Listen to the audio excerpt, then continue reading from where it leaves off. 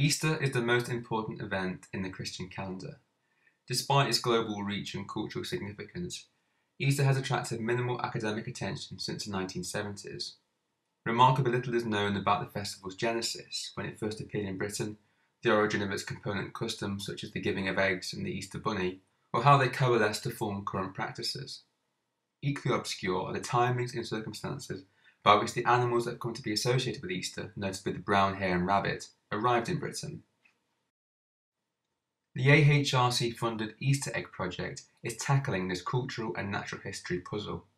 Evidence from archaeology, zooarchaeology, linguistics, art history and evolutionary biology is being integrated to inform on patterns of human diaspora, both physical and ideological, and processes of religious syncretism in ancient, early modern and present-day societies. In addition, it is refining the natural history of the brown hare and rabbit, charting their impact on ancient biodiversity. The project is also exploring the shifting baseline phenomenon, whereby people consider the socio-environmental circumstances of their childhood to be natural and morally absolute.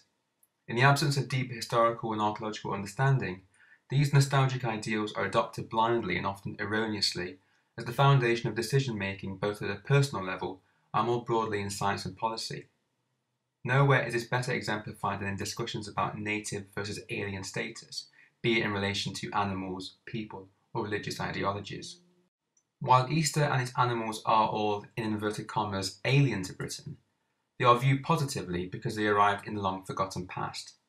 Easter is therefore an excellent example to highlight the impact of shifting baselines and challenge negative attitudes to cultural and biological aliens. Through the project's outputs, we hope to encourage people to reflect upon childhood memories and recognise their own role in the shifting baseline phenomenon. Alongside traditional academic research papers, our dissemination strategy includes a research-led novel, an animated film and artworks. These outputs are linked to our planned exhibition at Butser Ancient Farm. Our children's author Adrian Bott has written stories on the introduction of these animals, built upon the results of our programme of radiocarbon dating, zooarchaeology and genetics. These stories have been illustrated by Judith Doherty of Historic England, taking inspiration from the buildings at Butser. In Easter 2020 and again for 2021, we had hoped to run in-person events at Butser, the ideal place for delivering impactful engagement.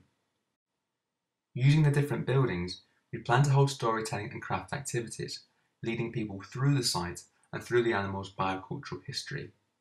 In the Iron Age Roundhouse, visitors would hear of the arrival of the hare and their likely sacred association that rendered them above consumption. In the Roman villa, the introduction of the rabbit would be presented, and their spread from elite sites out across the country. In the Saxon buildings, the decline in the hare and rabbit population in the post-Roman period would be explored, as well as the development of their Christian association from the conversion period onwards. Working with artist Ben Frimet, visitors would be encouraged to make representations of how they see these animals, forming part of a long continuing change in their representation.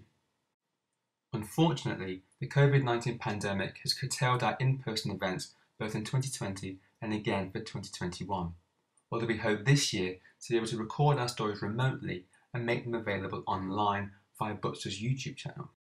If permitted to open in early April, we'll also have an Easter egg trail where people can follow the Iron Age part of the story themselves, learning about these fascinating animals as they move through the site. However, we hope in the not too distant future we can hold our full event and tell our research stories in person.